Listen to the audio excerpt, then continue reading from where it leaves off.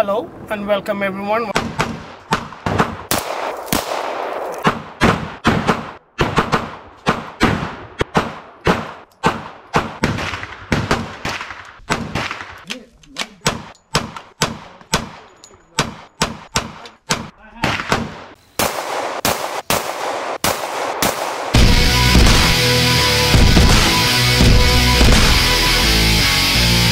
to the channel, and thank you for tuning back in.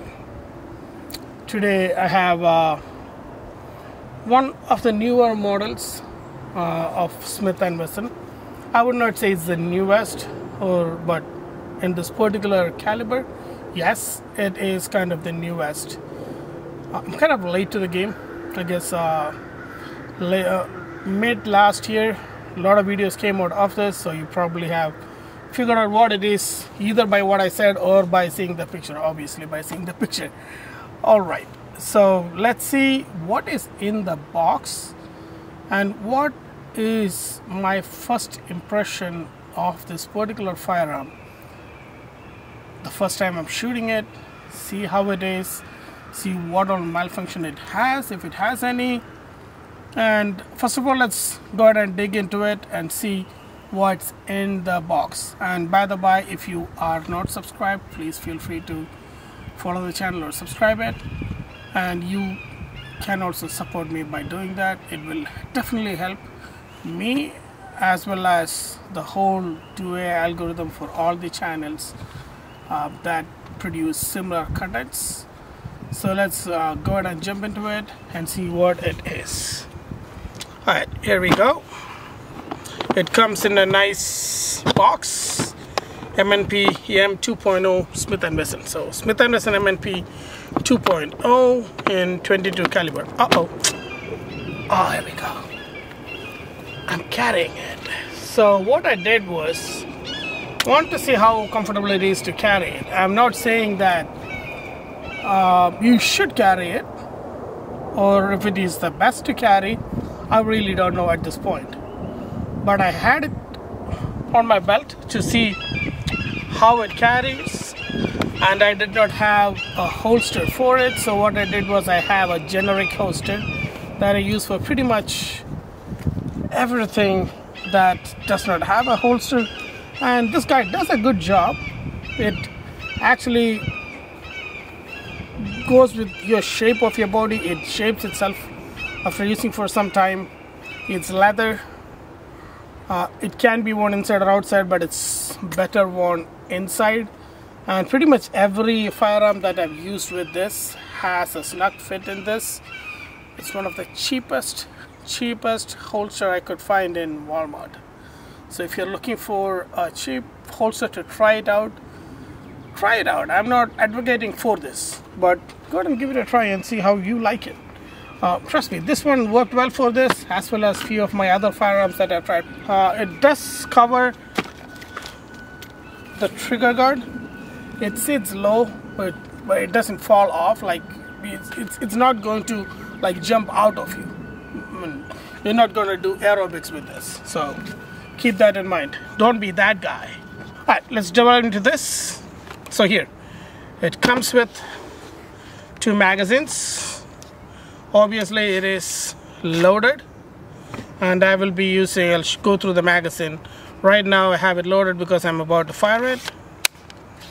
It's a standard capacity magazine, and I'm not going to go through the capacity because pretty much everyone knows the capacity of this magazine. And also this one stripped down for being compliant with YouTube policies. So it's pinned down, and I'm not standard. It comes with 30 round magazine. That's the standard capacity magazine. Comes with 30 plus 1. So it comes with the gun, 2 magazines. It's 30 plus 1 magazine that comes with it. Optics ready slide. So that is one thing I like. It has optics ready slide. I would not call this ambidextrous or ambi release. It is definitely reversible release. It's not ambi, it's reversible. So ambi means, you know, like it has to work at the same time, but it does have ambi slide release, ambidextrous slide release, as well as safety is ambi. All right, you have it on both sides, so that works well. You can call it ambi, but definitely not the mag release. All right, next thing, it's lightweight, it's fully loaded. Let me see what the weight is when it's fully loaded. I'm going to move this around.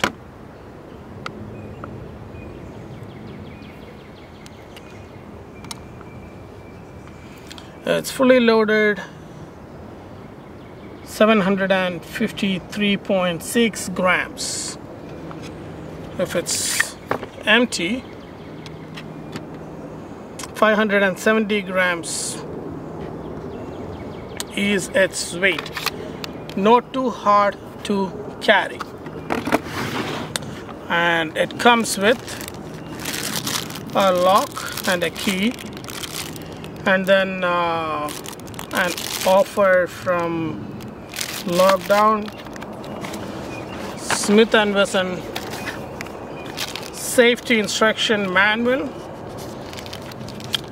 and then the warranty, register online. Yes, the warranty card for those of you who go ahead and register it on their site. I don't know if I will do it. I probably will not. I have, and then that's pretty much the firearm and everything that comes with it. There is a cutout for the second magazine, third magazine if you have. In this case, yes, I bought a second one separately, so I can definitely put that in there, so it can have altogether 3 magazines in this. Right, so now let's look at the trigger, and it is empty. There's nothing in the chamber, and it has a flat facing trigger, as you can see, with a trigger safety, which is super nice. Like, so far, like, flat facing trigger with a trigger safety. It's very easy on my finger. That's one thing. It's real easy on my finger to pull it. I don't have a gauge to weight, but there's multiple people who has done it, so I am not going to go through that. Oh my goodness, that feels awesome. That is a perfect trigger feel. I would say it's the best trigger except the 1911 that I have. That one has very crisp trigger, and this one also. And the take up, no, the release. All right, there you go. Again, release. It's pretty. It's not too far, and you can really feel it. It's because it is an internal hammer fire pistol. That's possibly the reason why it feels so good. So now let's don't waste our time. Let's go to the shooting part of it and see how it fires, if it's going to give me any trouble. I'll be using CCI Maxi Mag, as well as AmScore MRF. So this is 40 grain jacketed hollow point, and this is total metal jacket CCI Maxi Mag. This is a target round, this is a defense round, but let's see how these two run. I will be running this jacketed hollow point at first. It's Nonce 22 MRF by AmScore. I tried this on my Rossi 22 mag rifle, lever action. That ran very well. I liked how it is. It's nickel plated, and this is brass. So I'm going to run this first because that's what I have loaded, and then we'll try this and see which one runs better.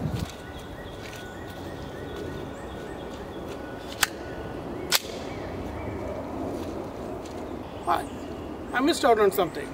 Since a muzzle flash is pretty bad on that, I decided to wear this without fail, without forgetting. So let's get back into it. It's loaded. Safety off. That's a hit. And that was on target. That was on target. Yes. It is loud.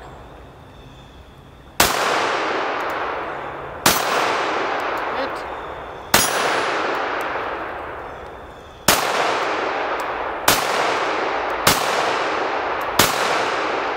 So, yes, it is true.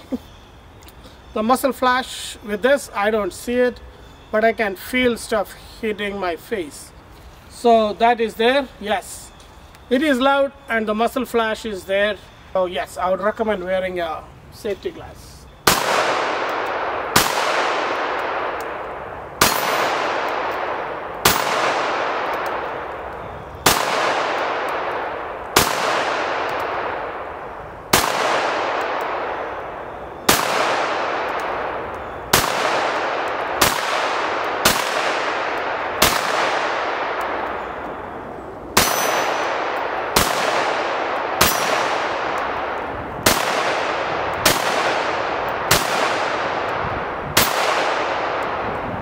It ran flawlessly, all of those rounds without any fail on the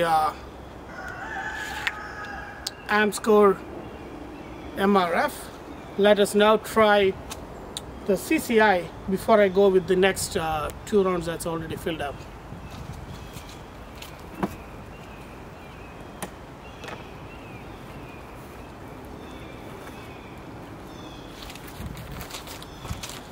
Other thing I forgot to mention, it was wrapped in this Smith & Wesson butter paper or whatever you want to call it. Yeah, it's full of oil, and even after shooting, I did not oil it. The magazine has oil, so it comes well oiled from the factory. So loaded with CCI Maxi Mag. Let's see how this shoots. That works fine. Good. Good.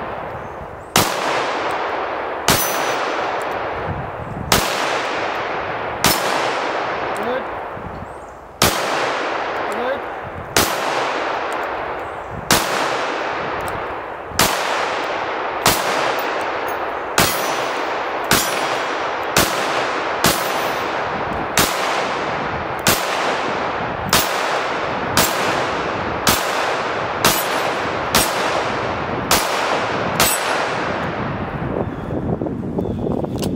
My first failure to feed, that is with CCI mag. This is one thing that was mentioned by everyone, like the wall is kind of thin on a 22 mag, so it can get punctured or it can get bent, which is what happened to this. I believe I'm going to try it, because when I pulled it back it fed into it. Good.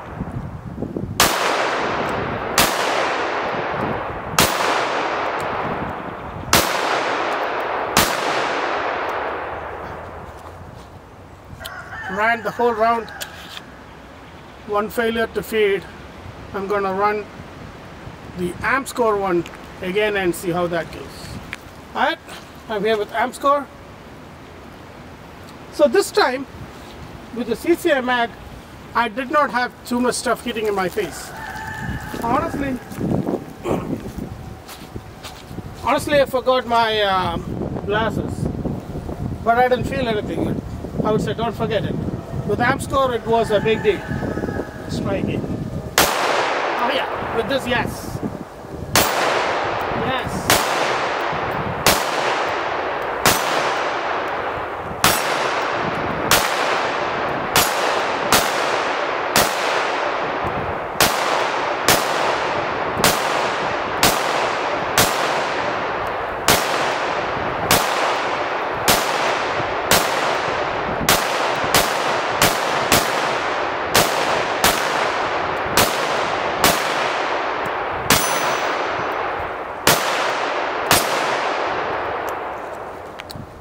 car ran perfectly.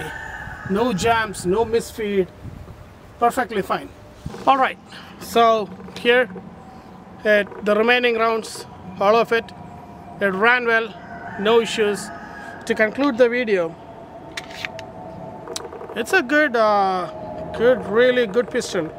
In fact, I would say it's a good concealed carry. If you can manage to hit the target multiple times and to the capacity, you can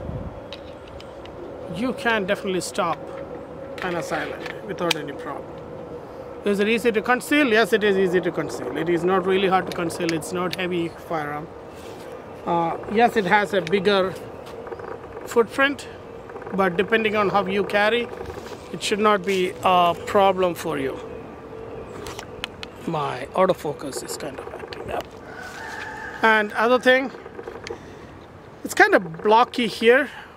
Yes, I've seen multiple people mention that, but I did not feel too bad about being so blocky there. It was totally fine. I did not have a problem with it.